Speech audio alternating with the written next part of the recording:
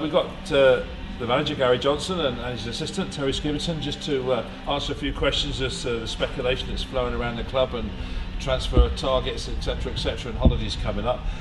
First of all, Gary, before we get on to that, pitch just been redone. You pleased with that? Not at the moment, mate. It's a nice home for the Seagulls. Yeah. But we were very, very happy with our pitch at the end of the season, and the new groundsman Richard, he's done a fantastic job. We trust him, and as you can see, he's at the early stages of a new pitch, and we got total faith in him, and we're sure that that pitch will be the best it can be come August the 8th, 7th. Terry, you experienced it when you were manager. I mean, the pitch wasn't so good in those days. I mean, just what sort of a difference does it make to the performance of the team then when the pitch is bad?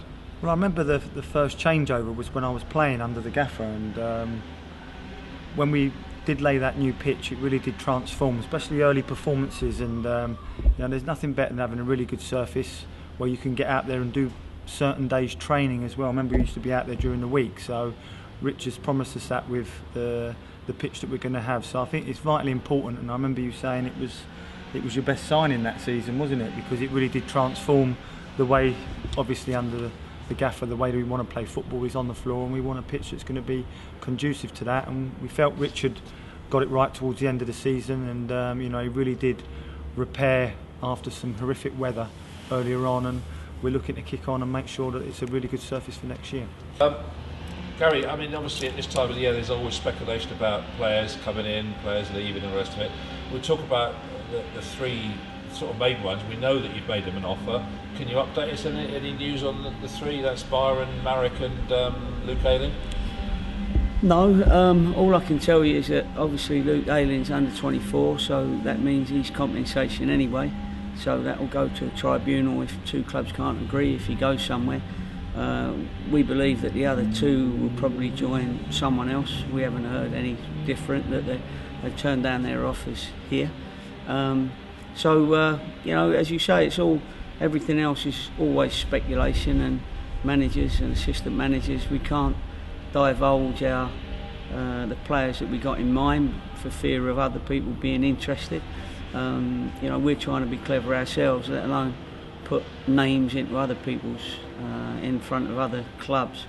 We're trying very hard. We got together today. We've sort of put a team together that we think would compete in the first division, and both agree that if we got that team, it would be pretty strong. And now all I've got to work out is whether our budget warrants and is conducive to that group of players.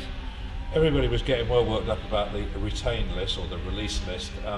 Do you, as a manager pair, do you look at other clubs, their retained and release list? I mean, I'm presuming upwards rather than downwards. Yeah, I think you need to know what's out there. You need to know players, especially you've had on your radar, because every year there's always a turnover. And we've got with Pete, Darren, myself, and with the gaffer, we've got our finger on the pulse. We know the players that are out there, and we've already spoke to a number of people that we'd like to try and get in. And we're not on holiday as we speak, because we've been in working. We had the LMA Awards was on earlier in the week, and we met up at earlier in the day, and we was working that day as well, basically all afternoon. So we're out there, we're very active, and we're making sure that the ones that we do bring in are going to, as the manager says, be competitive in League One. After the success of Tom Lawrence, suddenly straight back in the Man United first team, do you think that that's going to hold you in good stead with people like Warren Joyce to get better players down from United now? Well, you'd like to think so. I mean, they were very pleased with what we did with Tom Lawrence.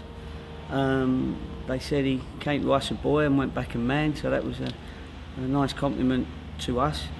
We know that they know that when they come to teams like ours, they're not treated as young players, they're treated as first team players. So they get the stick with everybody else, they take the praise with everybody else, and I think it mans them up a little bit pretty quickly. And he had a good time with us, and it was great that Man United kept an eye on him, gave him the last game of the season, and scored the goal in the cup final against Chelsea the other night, although they lost. If we've done a good job for them and they know that, then hopefully we're one of the clubs that will be top of their list for some of their up and coming stars. We would like to think. This financial fair play, I'm sure, I know you've had meetings with the board about your budget and what have you. It's going to play a huge part in the whole calculations of what you can afford and what you can't. Well, the budget is a calculation at the moment. That's exactly what it is. It's not somebody giving money or somebody with long pockets and short arms. You know, it's nothing to do with that. It's all about equations, and you're only allowed to spend 54%. It is, it's 60, but you have to start at 54% of your total turnover. So obviously you know what your turnover is. You know what your average gate is in the first division, and then you can only use 54% of that. So it's an equation. Me and Terry have to talk about that equation in a minute and see whether that is, as I say, conducive to the team that we've got listed. And if it isn't, we're going to have to go with our second or third teams. So presumably though, from the fans' perspective, your message to them would be, if you've got any sort of love of Yeovil Town, please come to the games, because the more fans that come through, the better your budget's going to be. Well, yeah, I mean, we're always grateful for the ones that are here.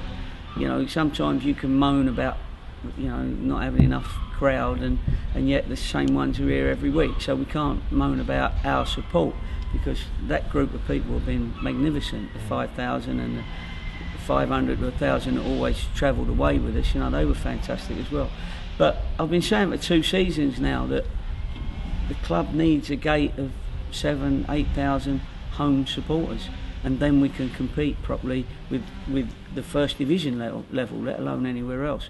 And if you don't get that, then unfortunately your turnover's a lot lower, in which case the finances that you can offer players are a lot lower. But presumably from the club's perspective, at least we're going to be on a level playing field to a degree with the rest of the division. I mean, obviously your Sheffield Uniteds, and I don't know, I'm just trying to think of who else gets big gates in League One. I can't think of anybody else immediately, but they're going to do better than us. But I mean, there's going to be a lot of clubs that are going to be around the same level as we are, so they're going to be affected by the financial fair play same as we are.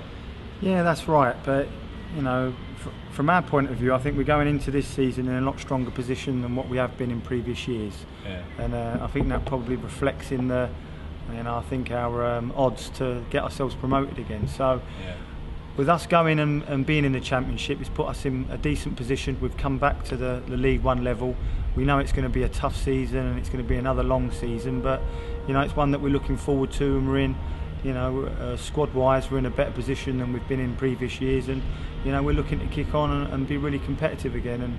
And with, you know, for me being an assistant manager and you know, and a coach, it's not so much about the financial fair play. It's down to the, you know, the gaffer and with Pete along with us, but having to pull out these players and make sure that we get in there early and we get the players that we want to make sure that we can go up, and whether you're doing it against the odds or not, you've got to make sure you're up there and you're in with the running again. July the 1st, is that when everybody comes back for full-time training again? Yeah. And club tour, anything happening on that front? Because I'm sure the fans will want to know. Well, any finances that you spend now, i.e. club tour, comes out of your budget. So, you know, it may be that we have to forsake a club tour to make sure we have another player or get an extra player. But we do feel that taking the boys away is a big positive and a big plus, because a week away is like a month at the club, and you can get to know your new players, they can get to know each other. Very quickly you get to know some of their idiosyncrasies and their habits, whether it be good or bad. And so we'd like to go away somewhere, but if it, you know, it probably won't involve a boat or a plane. So I was going to ask you a few questions about various names that are floating about, but knowing what you've already said about the question of other people latching on to what we've got as targets, etc. I mean, do you find that frustrating with social media and other websites that these names keep getting bandied about, and if one of them does get out that you particularly want and then he goes somewhere else, you know, you lose out? Do you find that frustrating? Well, it's the nature of the game, isn't it? And you know, we're trying to nick players off other people ourselves, so you know, we're all in it to win it. We're all trying to mug other clubs off and try and get the best players, and you know, it's the way it is. So we don't get frustrated with it or anything. You just don't put it out there. You know, you make sure that you you have the policy that you don't mention anything on speculation or on even fact at this time. Sometimes, where you've actually, when somebody comes up with speculation and it's a fact, you don't say it's a fact. So no, people know, they don't mind asking. Fans love to throw names in, but sometimes they're a million miles away from the mark.